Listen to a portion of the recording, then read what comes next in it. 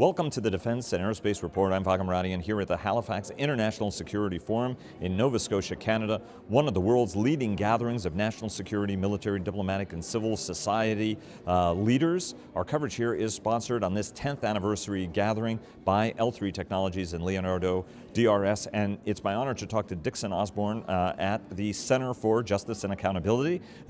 You track basically and keep an eye on and make an issue of those who are bad guys who have to be brought to justice. After that, a great lobster dinner last night, it was astonishing that you told me there are 1,900 war criminals just in the United States alone, and I think that that's something that would stun many Americans.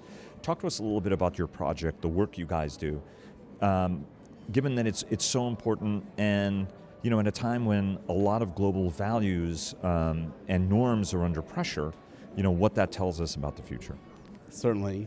Well, the Center for Justice and Accountability, our legacy is to carry on the legacy of the Nuremberg Principles. That idea of after World War II that there would be never again.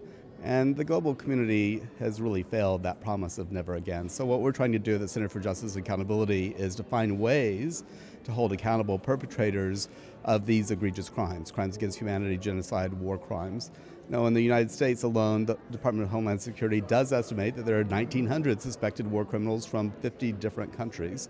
And in our 20 years, this is our 20th anniversary, we've brought lawsuit after lawsuit against some of the most emblematic crimes of our times, not only for perpetrators who are living here in the United States, but looking creatively at venues around the globe where we can try to get jurisdiction. Just to give you a few examples, we represent 145 Cambodian Americans before the tribunal in Cambodia. And just this week, the Khmer Rouge Tribunal, as it's known, came down with a decision that the two senior living leaders of the Khmer Rouge are guilty of genocide and crimes against humanity. In a very different context, we brought the very first war crimes lawsuit against Bashar al-Assad and the Syrian regime. We allege that he is responsible for the murder of Marie Colvin, who was this incredible war correspondent who was killed while covering the siege of Homs. And we were able to... And a great new movie is out about her life and story. Yes, there's a major motion film as well as a documentary, both phenomenal, and people should watch it. She was really this inveterate reporter, just truly amazing, and killed in the line of duty.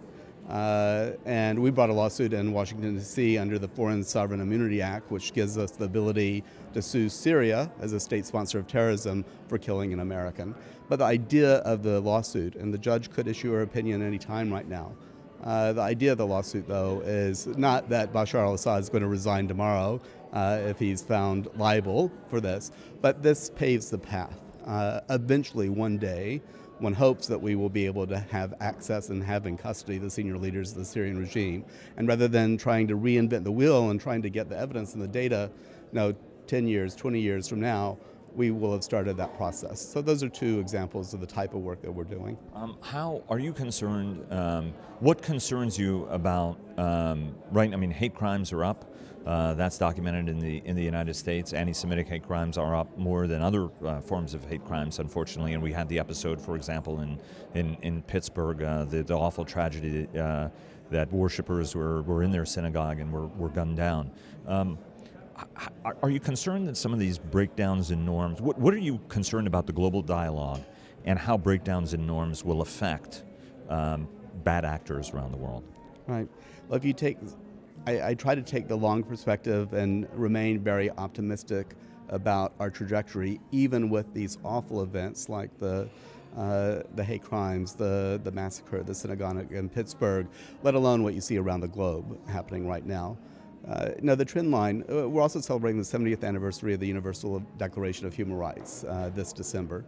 And if that declaration also is accompanied by the Geneva Conventions, by the Convention Against Torture, by the United Nations, and the domestication of a lot of norms that have benefited society around the globe for 70 years. It's still an unfinished business, clearly. And what we have to continue to work on is to try to make sure that that rule of law is in place so that when there are bad actors who do bad things, that they will be held to account for these egregious crimes. In the opening Anybody who's been here before, there are extraordinary videos that start off every one of the panel discussions and sessions, and one of them was do the right thing at the right time, right? That no policy is actually a policy. When it comes to, for example, what's happening and happened in Syria against Yazidis or anybody else, it's even cross-sectarian lines in some ways, these atrocities. But the international community spends a lot of time talking about it, but oftentimes doesn't want to act on it. We said never again, and yet it's happened, as you said, again and again. You attend more of these conferences than I do, so that means you're more disappointed than I am in attending them and seeing the needle not move. What are the things the international community has to do if it's serious about stopping these sort of mass events? That's the $64 billion question, is how do you prevent, mitigate, stop mass atrocities? And you do need a global response, and you need a reorientation in the global community about how to do this. You really need investment on diplomacy, on economic development, on civil society strengthening, rather than having to call in our armed forces, which should be called in only as a last resort to try to then resolve some massive genocide that is taking place. And we've seen time and again that not only do we not take those initial steps, the military is often too late to the game as well. And so we were left in the wake of these horrible genocides to try to deal with the truth of what happened, trying to heal what has happened, and to try to hold those accountable who committed these atrocities. No, I remain an optimist, though I'm also a pragmatist. And the optimist is that I think over the next 70 years, we will continue to make progress. The pragmatist is a methodical, stepwise process. Now, in every country that has not adopted the Convention Against Torture, they need to. In every country that doesn't have the resources to ensure that the police are not torturing their citizens when they take them into custody, we need to make interventions to stop that. So there are a lot of things that need to happen collectively as a global community for us to continue the progress that we need to make so that never again actually will become a reality. The long arm of the law, right, Slobodan Milosevic was finally brought up on trials and tried, sadly, from the standpoint of those seeking justice. Justice was not meted out, right? He died while he was in captivity. Nazi war criminals sent back to Germany after having spent almost 70 years in the United States, living as an American. Many of these folks have lied in order to be able to get into the United States or other countries of refuge around the world. Sometimes governments have looked the other way. Other times, they've been duped. What better can the international community do in terms of at least tracking, verifying, and identifying those folks so that they don't have safe refuge, and that the prosecution of them becomes something that is accelerated, especially once you unmask the person, actually making the cases not necessarily as complicated as some people would think? Yeah, a lot of very good questions with simple and complicated answers. And let's just take the United States as an example. So Homeland Security says it has 19 individuals they suspect are war criminals from 50 countries. The tools that the United States have are insufficient. The main tool that they use is going to be immigration fraud. So if somebody lied and came into our country having lied about having participated in some kind of mass atrocity, the U.S. government typically will act, though it may take some time. It can be 5, 10, 20, 30, 40 years for them to actually find the individual and prosecute. That, to me, doesn't seem satisfactory or sufficient. One of the tools that our government lacks, in fact, is a Crimes Against Humanity bill. This is the law that they used at Nuremberg, and it's the law the United States has helped include in the various tribunals that we've helped to create to address the atrocities in the former Yugoslavia and Rwanda.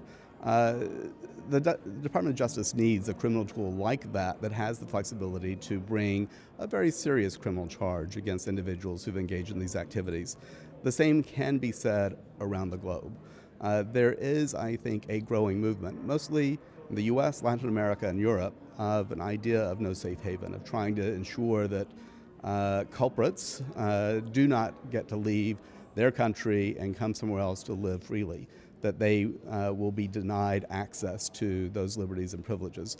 But it then means that in those countries, we also need to develop the rule of law and the capacity and willingness of those countries to try the crimes that occurred within their borders. I But how does the international community, for example, respond to what's happened to the Rohingya, which has been just extraordinary? The international community has watched it, has complained about it, and yet the needle has barely moved. China's behavior toward Uyghurs is extraordinary, increasing spotlight on it, and yet... Yeah, very good question. I don't even know where to go with, you know what I mean? It's like, okay. So one of the big questions is getting jurisdiction over the people who've engaged in criminal activity. And no, for China and the Uyghurs, for example, it's not possible to go into China and to get some kind of accountability against the leaders there. That's going to be a much longer term conversation to try to change that. With the Rohingya, what you do see is at least some movement. Whether it will be successful or not is yet to be seen, but the ICC, International Criminal Court, issued an advisory opinion. Burma/Myanmar is not a party to the Rome Statute and cannot be prosecuted before the ICC, but Bangladesh is a state party, and they made an argument that the Burmese military could not complete the crime but for the fact that they moved over the border back into Bangladesh, and that was the completion of the crime. And the ICC issued an advisory opinion saying, we can open a criminal inquiry to investigate this further. That could be a game changer if in fact they will recognize that as a crime. You also do see movement, at the UN, they want to develop an independent mechanism like they have for Syria to try to collect and document evidence and be prepared for when they actually might be able to push forward with criminal accountability. And for groups like mine at the Center for Justice and Accountability, we're working with civil society groups. We're trying to figure out what we can do either in terms of civil litigation or preparing criminal dossiers that may be able to move that needle forward. Dixon Osburn, Executive Director of the Center for Justice and Accountability. Thanks very much. I'm glad we connected and formally spoke on camera. Extraordinarily important work, and I say that as an Armenian American whose grandparents were survivors of the Armenian genocide.